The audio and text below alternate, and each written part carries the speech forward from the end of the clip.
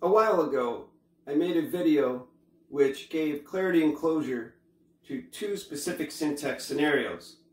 Number one, why a vowel in front of a consonant at the beginning of a word is a particle of negation and means no. And number two, why two vowels in front of a consonant at the beginning of a word is positive performance.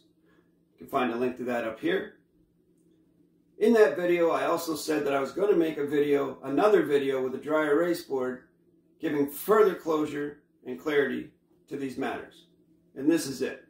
I'm not sure what form it's going to take, whether it's going to be several videos in a series or whether it's going to be one long one edited together. We'll see. Now this video will require a certain level of correct sentence structure, communication, parse, syntax, grammar, knowledge on the viewer's part in order to process what I'm going to be sharing with you. Because I have found that with my students, no matter what sector of the quantum grammar community they come from, even if they know how to syntax, they do not have closure on why they bank the values that they do. They can bank the values, they can put the adverb, verb, adjective, pronoun, 1, 2, 3, 4, but they are not able to say why the adverb's an adverb or the adjective's an adjective. Hopefully this will help. To begin with, and all of this comes from Etymology Online. To begin with, the verb comes from 14th century Old French, word of God. Also, even further back, from the 12th century, it's a part of speech that expresses action. From the Proto-Indo-European root W-E-R-E, which means to speak, and in Hittite it means summon or call. So a verb expresses action. And in order to express action, you must think. You have to think pretty much to do anything. So a verb is thinking, action, movement. Next we have the adverb, which we are told is an indeclinable part of speech. And I'll leave it up to the viewer to get closure on what indeclinable means. So it's indeclinable part of speech for limiting or extending a verb's function. So they're telling you right here that the adverb limits or extends a verb's function, i.e., it modifies a verb.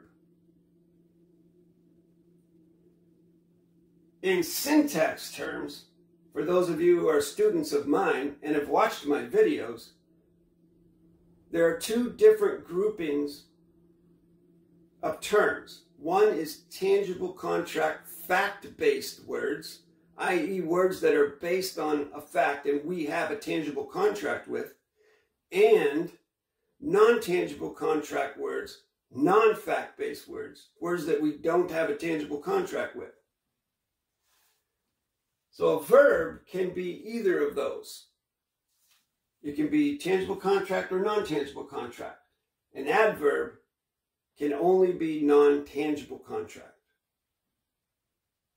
Because by the very fiction definition of it here, it's just a modifier. It's an abstract concept. AD verb. So we're told in the fiction that AD is equivalent to TO, to. It negates the now time. It's not now time, it's a no verb. Next we have adjective, which is used to qualify, limit, or define a no-no, a noun. Comes from Proto-Indo-European YE, which means to throw near a thing. So you throw it. An adjective is projecting something towards a thing, towards a noun. Again, AD, JEC, to throw. So it's not to throw, actually. It's confusing, I know. So let's move on to the pronoun. The no, which means in place of a noun. So a pronoun could be any word in language, quite literally. An adjective, in the terms of those two groups I just shared with you, an adjective would only be a tangible contract word, a fact-based word. Whereas a pronoun, much the same as the verb, could be a tangible contract word or a non-tangible contract word, because it's in place of a noun, a name. It could be in place of any word in the English language. So I've pretty much just given you clarity and closure as to what the functions are of the 2, 1, 3, and 4 in the correct sentence structure. This is verb thinking. This is a modifier of the verb thinking, or the modifier of the adjective, the tangible contract coloring, or it can also be a modifier of itself, of another adverb. And a pronoun is either standing by itself, representing any word in the English language, or it's being colored by a tangible contract adjective. For the closure, I'm going to go through each one of those 4 terms that you saw in the preceding board, and I'm going to give you my quantum grammar finite means of those words, taken from the dictionary that governs my construct and my contracts, which I have co-authored as a lexicographer. So we have, for the adverb of this finite mean is, with the claim of the modification, with the fact of the creation, with the function of the verb, with the syntax certification by a fiction language author and authors. Period. For the oity of the adverb is, with the claim of the placement, with the front of a term, with the cause of the modification, with the function of a verb or adjective, with the syntax closure and certification by an author. Period. What I'm basically telling you is that in the fiction, the adverb modifies, limits, or extends the meaning of a verb. And in the correct sentence structure, it's a modifier of a verb or an adjective. In the previous section of the video, I did say that an adverb can also modify another adverb. However, in my construct that this dictionary governs, I don't use that function. So in my construct, the adverb is a modifier of a verb or an adjective. Next up, we have verb. For the verb of this finite mean is, with the claim of the state, with the condition of the cogitation, with the 2 words is and are by the contract terms. Period. Next, we have adjective. For the adjective of the finite mean is, with the claim of the modification, with the facts of the creation, with the location of the conjecture, with the damage of those facts, with the syntax certification by a fiction, language, author, and authors. Period. Now, the way I'm reading this verbally reflects an interpretation of it for the ease of the communication. Closure on the forward slash means and.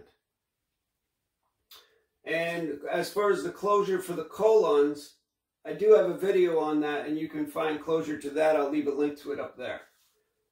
And also, I have created a document written in plain English for the ease of the communication for those beginning students, which also explains the use of the full colon as I'm doing it here, which is mathematically certified.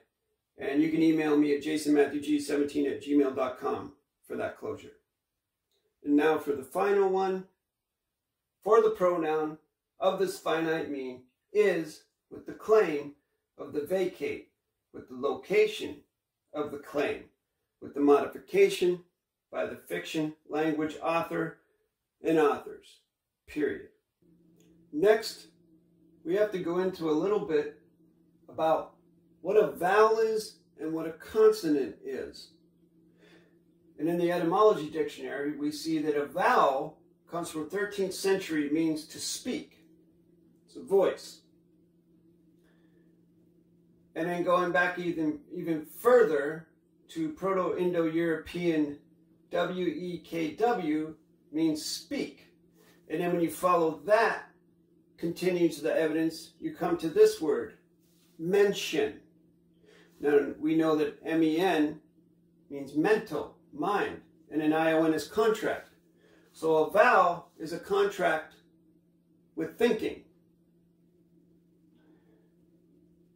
On the other hand, a consonant comes from 14th century alphabetic element other than a vowel. It also means sounding together to make a noise. So then we look up, we parse the word and look at the elements.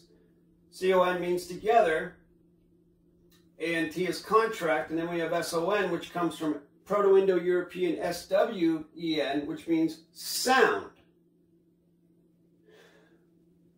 So we're going from a concept of speaking, a contract with the thinking, to being together with the contract of a sound. Once more, for the closure, I'll share my finite means of consonant and vowel from my Quantum Grammar Dictionary. For the consonant of this finite mean is with the claim of the contract, with the finite sound of the character and letter, with the conveyance by this claim, period. For the vowel of this finite mean is with the claim of the character and letter, with the flow of the sound, with the connection of the consonant, with this conveyance by this claim, period. I'm inserting this section in this video for a twofold purpose.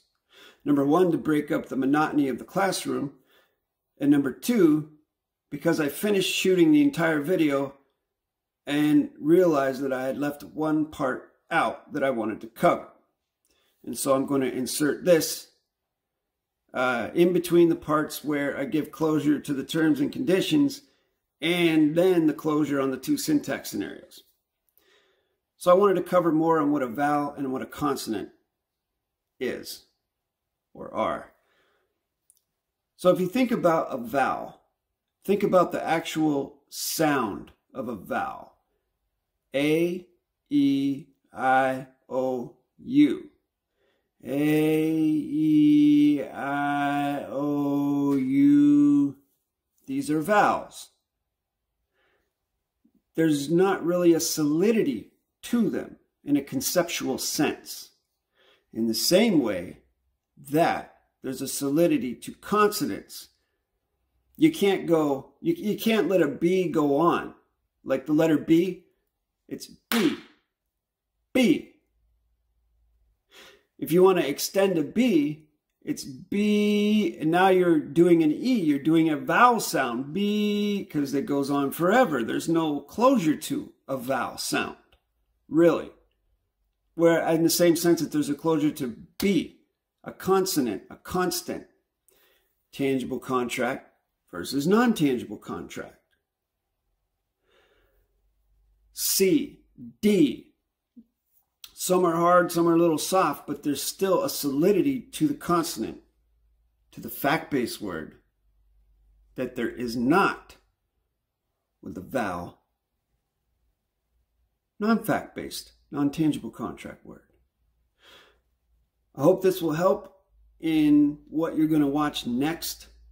Keep this in mind for your clarity and closures on the vowel, the consonant, the adverb, adjective, pronoun, verb scenarios, and the tangible contract fact-based word versus the non-tangible contract, non-fact-based word.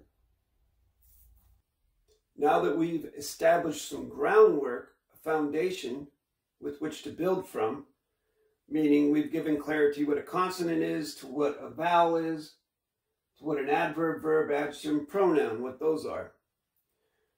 We'll start with this word, and we're going to examine the first syntax scenario. Vowel in front of a consonant is a particle of negation.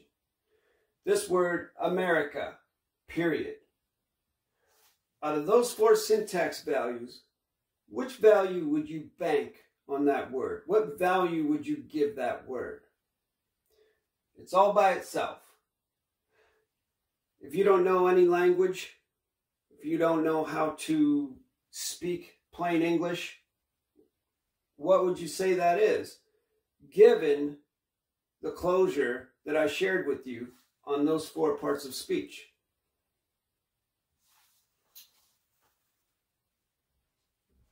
It would be a pronoun because it's by itself and it's in the place of whatever. It can be any word, representative of any word in the English language, any no-no, any name.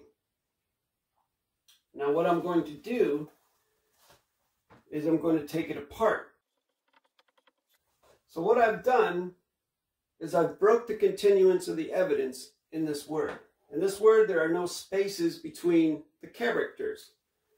Now there are. There's a space in between the characters, therefore each letter, each character is going to be taken as an entity in and of itself that would therefore require closure and a value to be banked upon it. So we see a vowel, a consonant, a vowel, a consonant, a vowel, a consonant, and a vowel. The syntax of terms, each term depends upon the terms around it. In other words, the syntax, you can't really just go into a document and say, oh, that's going to be an adverb, that's going to be a verb. You have to look at the entire scenario. You have to look at the scenario around it. And those are simple rule one, rule equal judge mechanics. You have to take the whole of the situation into consideration before you bank those values. So here we have an A, known in language as a vowel. And what is a vowel? It is a contract with thinking. It is thinking, it is motion, it is movement. So we're starting off with just an abstract here. And then we have a space. And then we have a consonant, which even with just the word consonant, it's similar to constant. As I gave the example before, it's a sound as opposed to the thinking, the movement. So this A is going to be an adverb, which is wholly modification. I don't mean H-O-L-Y. I mean W-H-O. Forget I said that word. This is pure modification, modifying the consonant M into a verb. Non-tangible contract-based, non-fact-based abstract concept, fact-based concept, consonant. The adverb is modifying, limiting, or extending the function of this verb thinking. The adverb A is modifying your verb the thinking into an M. Next we have an E. And then we have an R. Same scenario as here. Adverb, verb. Then we have I-C-A. Non-tangible contract, tangible contract, non-tangible contract. In this scenario, we have the adverb I, an abstract concept of modification in your mind, modifying the consonant C, the tangible contract word C, into an adjective which is now modifying the non-tangible contract A into a pronoun, which represents any word in the English language. As a rule of thumb in syntax, you can think of it this way. Non-tangible contract terms will not be adjectives. Tangible contract words will not be adverbs. So here we have a 1-2, 1-2, 1-3-4 scenario. Adverb, verb, adverb, verb, adverb, adjective, pronoun scenario. This is a particle of negation because it's a modifier. It's negating the whole thing from here on. Thus, a vowel in front of a consonant is no contract because it's just, there's not even anything to think about. It's just starting off with modification. Modifying everything in its path. Now I'm going to give you an example of why two vowels in front of a consonant is positive performance. One more thing. One more clarity. You have this vowel, this abstract modification concept in front of a consonant. You have not even a thinking, just a motion in front of a consonant. There's nothing to think about because there's nothing there. But when you do this,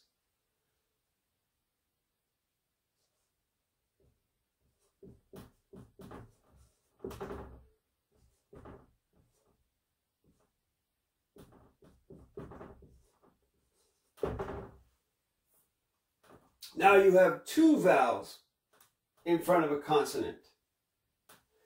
As it stands, author, of course, is a pronoun, same as America. But when you separate the particles, now you have a non-tangible contract A, non-tangible contract U, tangible contract, non-tangible contract, tangible contract. You would syntax this as, now let's start from the end of it and work this way, which I found is the most efficient and easiest way to learn syntax. Tangible contract, and then you have the adverb modifying this into a verb. You can consider that done. Now we have a pronoun being modified, colored by another tangible contract, adjective. Then we have the adverb non-tangible contract U. That's done. Now we have the A standing by itself is a pronoun which represents any term in language that you can think of. The reason why the AU is positive performance in language when you put them together like this and position them correctly like that, as opposed to this, now you have a vowel in front of a vowel. And this vowel serves the function of the life force. That's why these words with the two vowels in front are so powerful, like authority, earth, things like that. This serves the function of the life force, which now gives us something to think about with our verb of the thinking, moving it into the rest of the word. Life force, verb of the thinking, and the rest of the word, which goes into our correct sentence structure concepts, which my students are very familiar with, where you have to put the 2 points before you put the verb of the thinking in to continue on. You have to have a fact. You have to have established 2 facts before your verb of the thinking. So I've established a fact here. Now I can put a verb of the thinking, and now it's positive performance, much in the same way that we position a verb in the correct sentence structure. Think of it this way as well. If you have that, concept, and then you take that verb out and you put it at the beginning, like in America, without anything before it, now the line's in question. We don't know where the line's going. That's why this is a question in correct sentence structure. Why you put the verb at the beginning of the sentence. Much in the same way that there's a question and no closure on a word that has a vowel in front of a consonant at the beginning of it.